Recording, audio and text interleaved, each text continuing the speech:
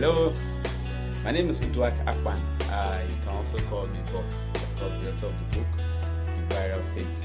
Today, quickly, I want us to look at what I call some lessons for productivity. Some lessons for productivity. I was listening to John Piper, a podcast from John Piper, and he mentioned 7 lessons for productivity and what actually has kept him going over the years. And part of those 7 principles, I want us to look at 3. And the first one that actually hit me was what it calls making peace with imperfections. Making peace with your imperfections. Of course, as humans, we definitely make mistakes in our paths to life. But the challenge with this is the fact that a lot of people have let their mistake derail them. Their mistakes have actually taken them out of what they believe they are here to do. Most people have actually gone into condemnation or agreed to failures or to terms of setbacks that they are not here to do anything in life, and that is why you see that they step away from what they are supposed to be doing. I was listening to Arnold Schwarzenegger the other day. He talked about he acted a lot of things that went down the drain, a lot of things that were the next day in the bin, and you can imagine the level of success in that particular area in his life that kind of person had those kind of experiences. But the point is, there's nobody that is immune to challenges and failures in life. But the point is, our perspective about your failures and your challenges is actually what differentiate those that end up succeeding and those that fail in life. I want to quickly read from 1 Corinthians 15:58. 1 Corinthians 15:58. Look at it. It says, "Therefore, my beloved brethren, be ye steadfast, unmovable, always abounding in the work of the Lord. For as much as you know that your labor is not in vain in the Lord." There's nothing you do in the name of the Lord with the right motive that will not be a success in life.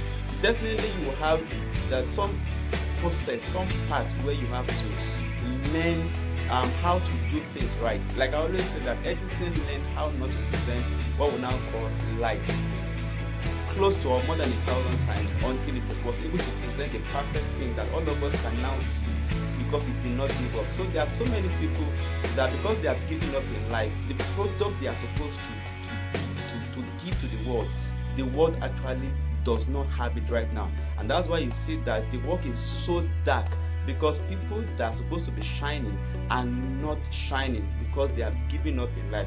That's why you need to abound in whatever you do. And the only way you will abound is to change your perspective about your failures, about your setbacks, about your challenges. You need to see that these things are actually part of life.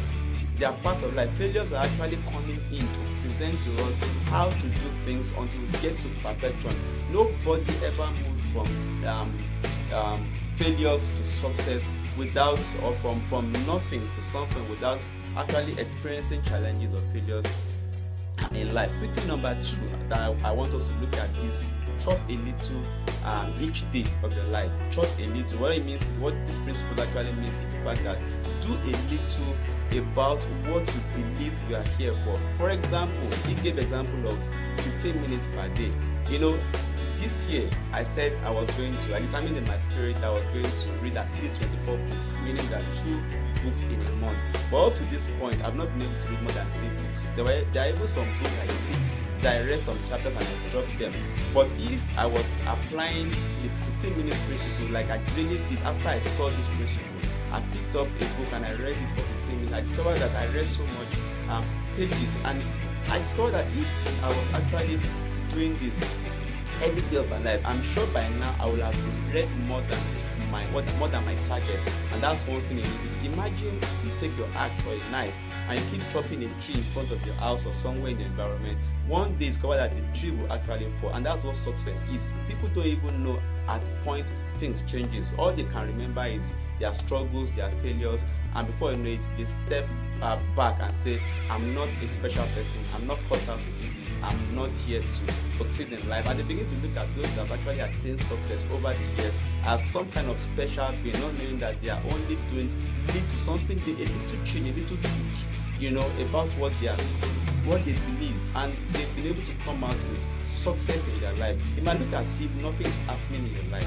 It might look as if whatever you are doing right now, there's no result. Nobody's seeing you. But the point is your consistency about your perspective about what you believe, what you're believing God for, then will definitely change, make a lot of changes in your life. Number 3 is to get excited about what lies ahead. Get excited about what lies ahead. What lies ahead must excite you more than what you have attained before. If what you have before actually excites you more than what you are believing God, what you are looking up to achieve in life, then you might it's an indication that you are in the wrong path of your life. Because the Bible says that the path of the just is a shining light that shineth brighter and brighter unto the perfect day. It means that you cannot afford to have a better yesterday. Your tomorrow must be greater than what you have attained in life. Look at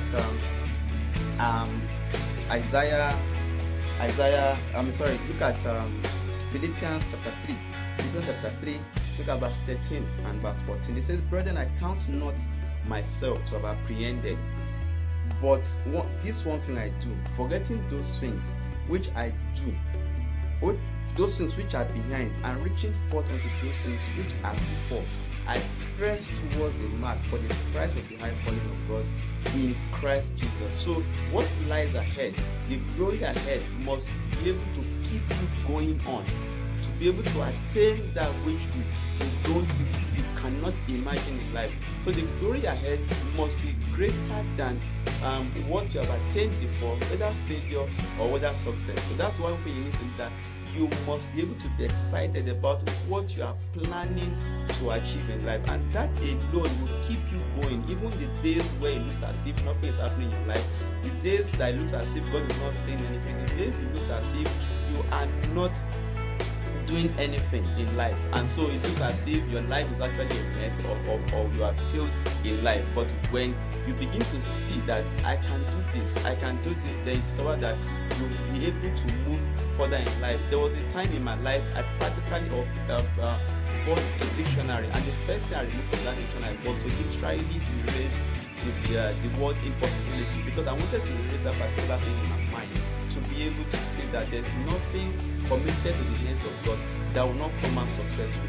Now, God will not launch you out to people, to the environment, without preparing you or training you. And that's one thing this is just about looking at those things that are ahead, not those things that are behind. Jesus Christ was saying concerning Jesus Christ that he said, for the glory that lies ahead, he endured the cross. He endured the cross. So we will be able to endure shame, to endure setbacks, to endure failures, to endure even humiliations, because we believe that there's something that lies ahead that we can achieve in life. So quickly recap right now. We talked about making peace with imperfections, learn how to live with your mistakes, and learn what those mistakes are come to, that you must accept mistakes and failures as part of life. It's part of life. Then number 2, chop a little every day, 15 minutes. Don't be dogmatic about it. Pick up your book or whatever you believe, your proposals, and do something about it. Little every day. I'm not saying it could be any time. Don't be dogmatic about it. Apply to your environment, to yourself, to your life, with the grace of God upon your life, and you can pick it up at any time. But make sure you are doing something concerning your dreams, either weekly, either daily, either monthly. But make sure that you do not leave that dream hanging and live another 15 years or 5 years or 10 years and still being at the same level, yet you believe that you are going somewhere. Then of course, number 3, get excited with what lies ahead than what you've already achieved in life. There are great steps for productivity, and if you can do this, I'm very, very sure that you will do great in your life, and you will not regret ever putting more time into what you are believing God for. If this is your first time on Speaking to this channel, please do not forget to hit the subscribe button or comment below to tell us what you want us to actually improve, or what part this particular teaching has done in your life. And at the same time, do not forget to share. This will actually help somebody. And for our returning subscribers, we say hands on the head. Thank you for being there for us. We've been a blessing having you around. God bless you real good. The name is 𝐅𝐨𝐥𝐥𝐥𝐿. You can call me Prof. God bless you.